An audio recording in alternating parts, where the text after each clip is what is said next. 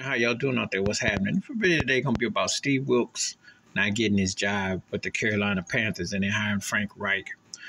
Now, Frank Reich, who I liked as a Buffalo Bills fan, backup quarterback, the greatest comeback I seen in the postseason because he's in Orleans back in the day, and got to coach the Indianapolis Colts for the past few years.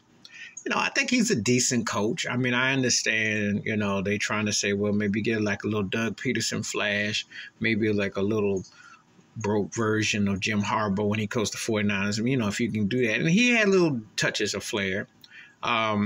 He had Phillip Rivers at the end of his career. The Indianapolis Colts gig ended up becoming like a rest haven for washed quarterbacks. So you had Phillip Rivers, and then you had Carson Wentz. And they didn't really turn out to much anything. And, of course, Jeff George. So you look at that situation. And, the Colts got, with that. But he couldn't really do it up the job. So it's kind of hard to say because Jeff Saturday comes behind him. And that was a nightmare. You saw how some of them games went for the Colts post Frank Reich. Okay. But now we go over to the Carolina Panthers where Matt Rule didn't really do much for them. And with Sam Darnold and a situation, and of course you had Baker Mayfield and all that. Steve Wilkes comes in, turns the program to a 6-6 team. They almost give the Tampa Bay Buccaneers all they can handle for that NFC South title. They're within a game or so of the division. And he does something with Sam Darnold. They were playing a decent football for a moment. Not no world beaters, and they weren't like the Detroit Lions. But they were making impressive what he did. And as usual, because the NFL stands for Negroes Forget Leadership, just like his job in Arizona, got him up out of there. And now they bring in Frank Reich.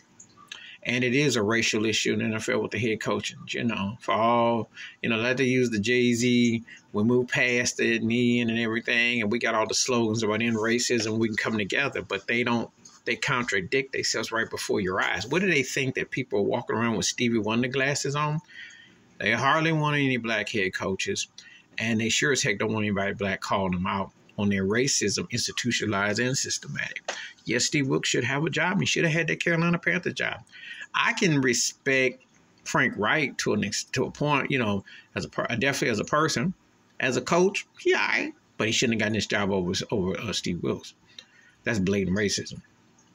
But that's good old boy country, Carolina.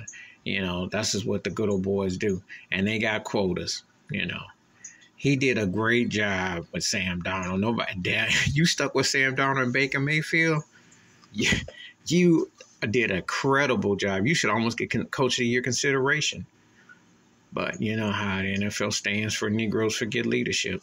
How I go. Anyway, that's my thoughts and takes about Steve Wilkes not getting the job, Frank Reich, and that's why Brian Flores got that lawsuit against the NFL, how they treat head coaches with their racist ways. Please hit like, subscribe, work on thoughts and comments, and I do respond. Thank you.